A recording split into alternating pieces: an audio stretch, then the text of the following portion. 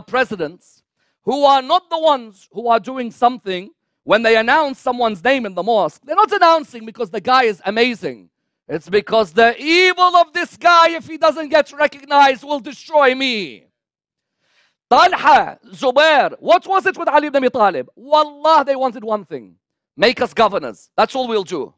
Mawla, because he was so just, said to them, Baba, you are not fit to be governors. What? We are the ones who opened this religion.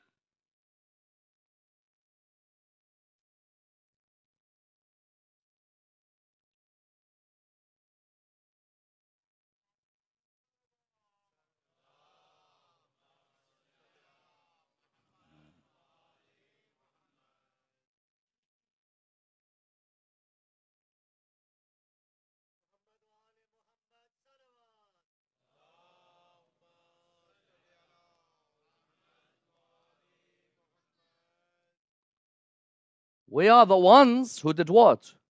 We're the ones who built Islam. You don't give us governorship? Wallah will destroy the next few years of your life. You know when Muslims hear this, you know what they say? Subhanallah. Amazing. History. Wallah, the Muslim communities are no different. If somebody doesn't give you a position in that mosque, you'll be a terror for them till they die. Why? Why? Talha and Zubair were people we were meant to learn from. Learn in which way? That look how fickle dunya was. Talha and Zubair gave their life to Islam when they were younger. At the end, Talha is killed. By who?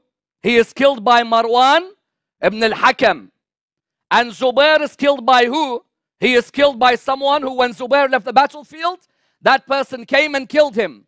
What happened therefore? Mawla, when he attacked the dunya, why did he attack the dunya, my dear brothers and sisters? Because he saw those who fell for this dunya.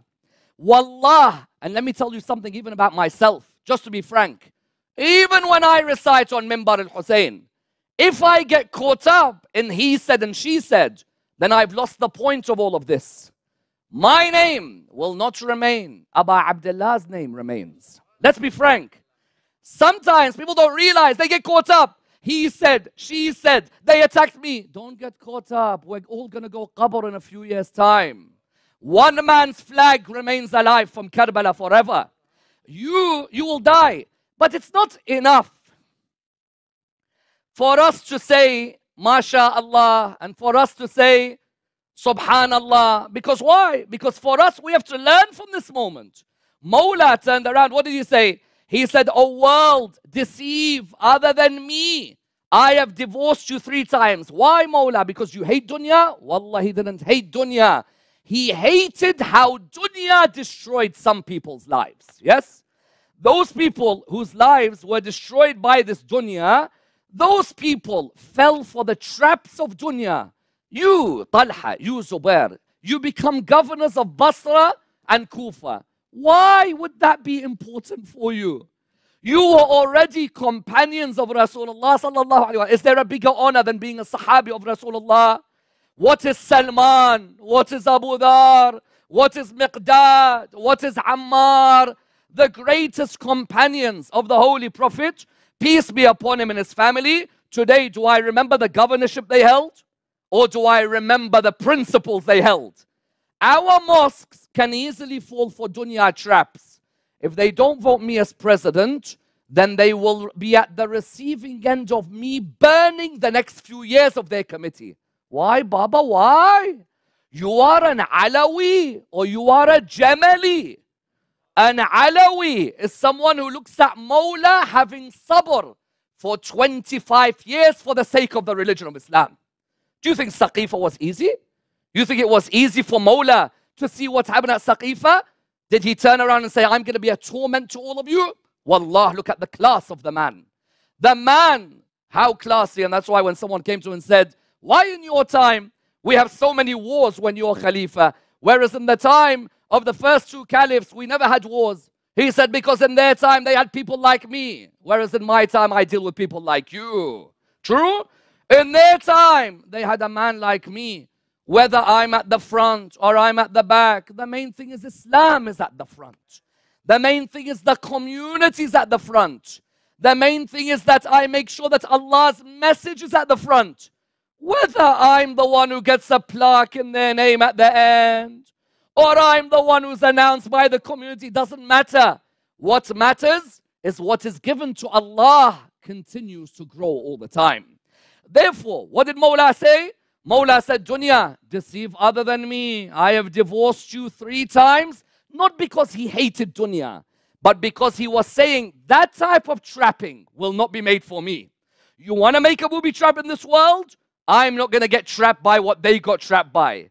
What they got trapped by, they saw the glimmering lights, the bright lights, and they thought, you know what? I have to have this power. If it means I kill someone behind the door, then so be it.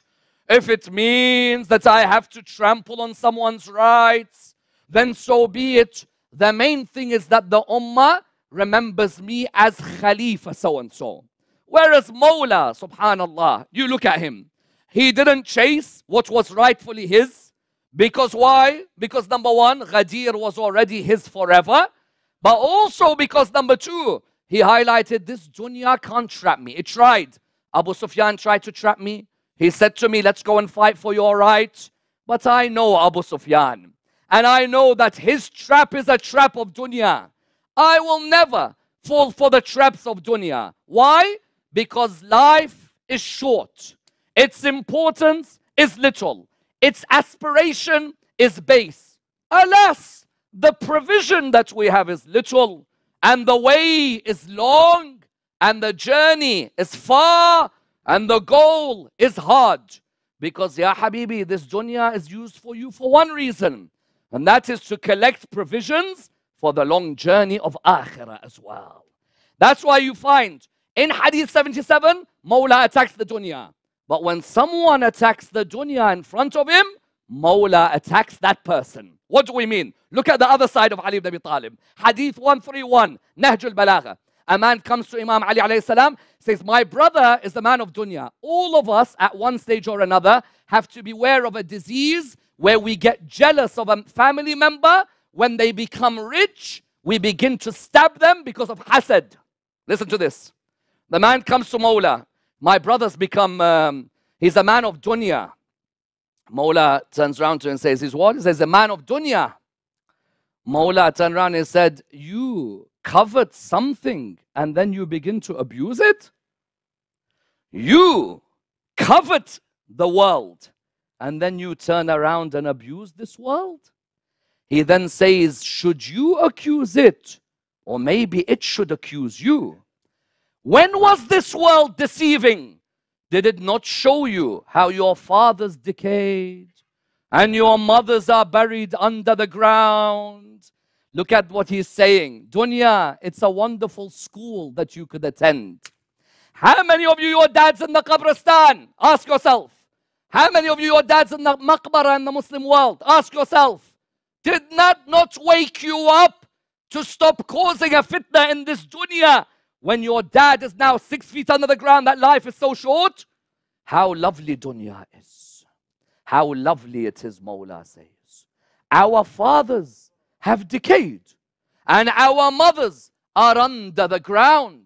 You said dunya deceived you. Dunya gave you an amazing lesson. If I went to a uni that gave me the lessons that dunya has given me, wallah, I'll pay hundreds of millions for that university. Then Mawla says what? Dunya, it is a house of what? He says, Daru Sidqin, Daru Afiyah, Daru Ghina. It is a place of what? It is a place of truthfulness. It is a place of safety. It is a place of wealth. Listen to his words. It is a place of what? Truthfulness, safety, and wealth. It is a house of each of these. Why? It is a house of truthfulness for those who appreciate the truth that's in front of them. Subhanallah. This dunya, there are so many signs of Allah in this dunya if you can appreciate it. It's beautiful. If a person goes snorkeling, scuba diving, they see the creations of Allah. What a lovely dunya you've created. Now I appreciate my Lord more when I pray. Because truly I'll say Subhanallah when I've seen all the bright colors. This dunya, he says, number one, daru sidqin, for those who can appreciate it. Number two, daru ghina, is a place of wealth for those who gather the wealth of this world to use it for the hereafter. Yes? It's a place of safety for those who appreciate it. And then he says what? Daru maw'idha. It is a place of instructions for those willing to take those instructions. Why? Around us every single day in this dunya, wallah, it's beautiful. Every day there's a lesson. How can I attack dunya? Every day there's a beautiful lesson in life. My 16-year-old friend dies in a car crash. What a lovely lesson in this dunya. That never think you'll live till 70. Your best friend could die so young.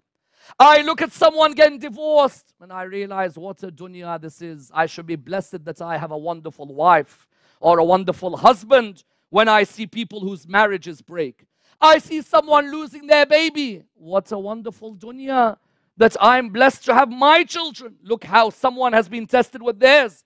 When I see people giving iftar, alhamdulillah, I have iftar, and there are poor people in the world who have no iftar. When I see a house that I have, what a dunya, I have a lovely house, and there are others in the world that don't have shelter. How could you attack this dunya? Mawla then continues, what did he say? This dunya has been a home for the worshippers of Allah subhanahu wa ta'ala. Isn't Medina part of dunya? Mecca is part of dunya? Karbala is part of dunya? Najaf is part of dunya? Then what's wrong with dunya when I have those four lands I could visit and talk to Allah subhanahu wa ta'ala?